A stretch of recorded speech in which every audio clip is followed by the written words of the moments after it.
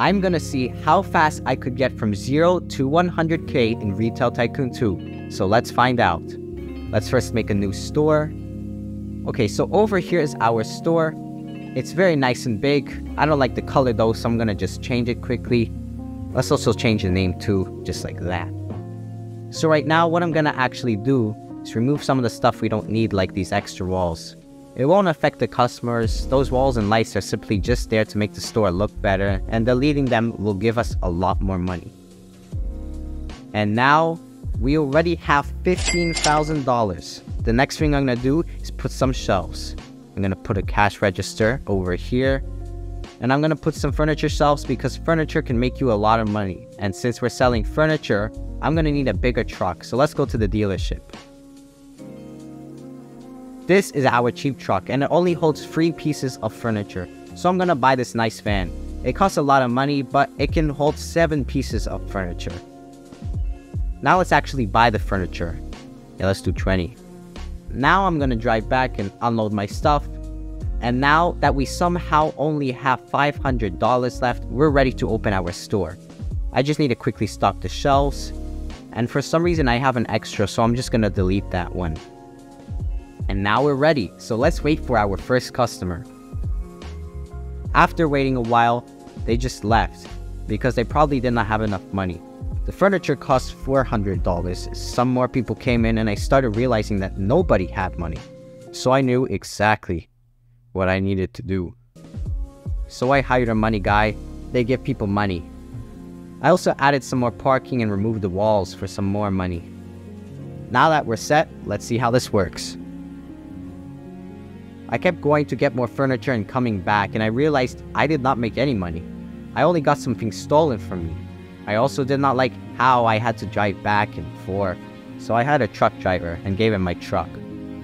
Okay, so I just realized that if you switch your grass out for dirt, you get more money, so I'm gonna do that. Here, over here, over here. And that got me like $3,000 more. I bought some more furniture with that, and I saw some robbers too. And with that, day 1 was complete. We lost $2,000. Now that it's a new day, I placed a storage shelf, and I hired a restocker to do my job. Things were starting to get easier, but then I realized some guy was watching me. I didn't really know who that guy was, he was just kinda there, so I ignored it. But then he switched spots. I put some metal detectors to make sure he don't do the gritty all over my store, and I also put a security camera to help with that. I noticed my store had a bad level of decoration, so I put a ball next to this desk. I checked back on the guy and he was still there. I didn't even know what he was up to, but on the bright side, I put a water fountain. Made my store have a much better decoration level, but I again realized that people are still way too poor, so I knew exactly what I needed to do.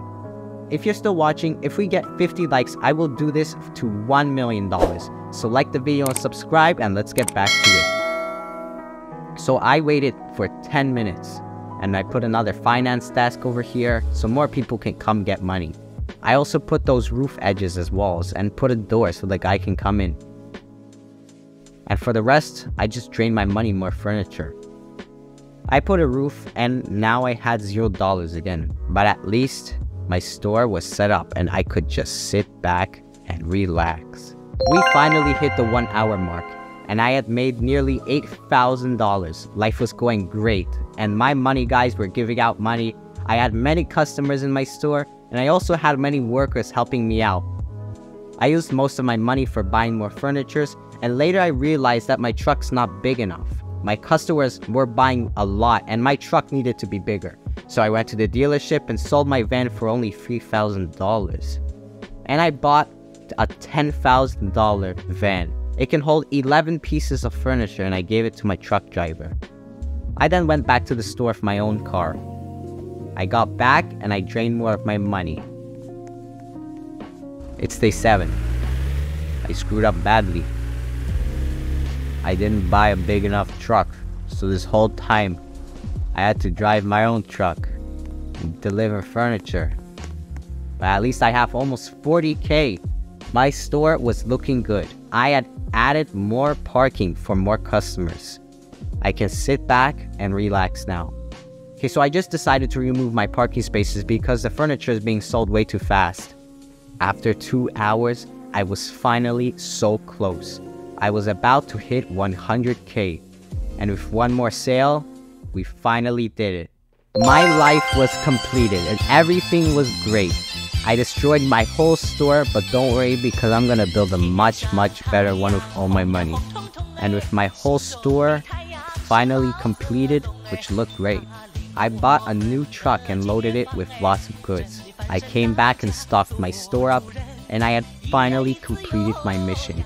It only took 2 hours, and I don't know if that's a lot, maybe it is. Make sure to subscribe. Also, if you like the store, I have a tutorial for on my channel, so make sure you go check it out. And yeah.